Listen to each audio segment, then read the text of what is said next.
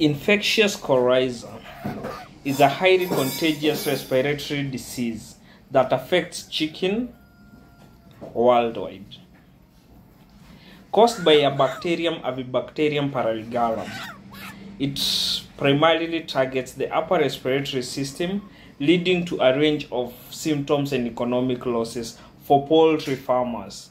This video aims to provide a factual overview of infectious coryza, including its causes, clinical signs, diagnosis, treatment, and prevention. So, infectious coryza is primarily transmitted through direct contact with infected birds, as well as through respiratory secretions and contaminated equipment or surfaces.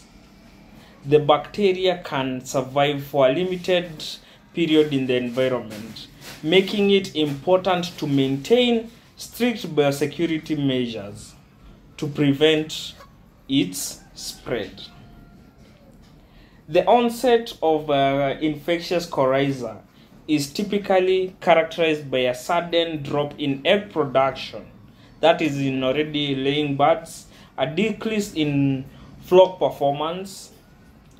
Affected chickens may exhibit a variety of symptoms, including nasal discharge, swelling of the face and the wattles, conjunctivitis, sneezing, coughing, which is the dyspnea. Infected birds often develop a strong odor due to formation of a thick, cheesy discharge in the nasal passages. So, for the treatment part, it can be challenging as the disease is caused by a bacteria, and antibiotics may not always be effective. So, combine antibiotics and management, ventilation, strict biosecurity, vaccination.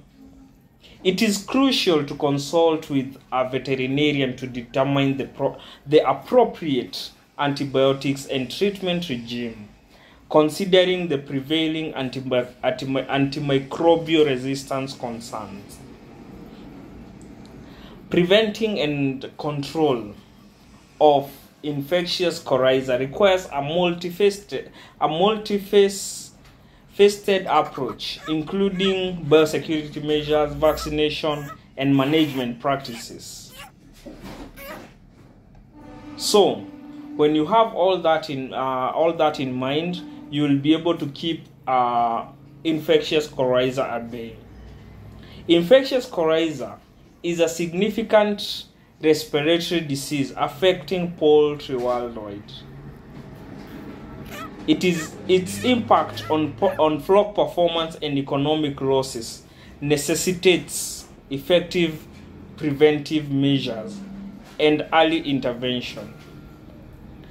By implementing strict biosecurity measures, vaccinating appropriately, and maintaining a good flock management practices, poultry farmers can significantly reduce the risk of infectious coryza. Prompt diagnosis and veterinary guidance are essential for managing the disease effectively. So keep your flock off infectious coryza by following the information that you've been given by the vet.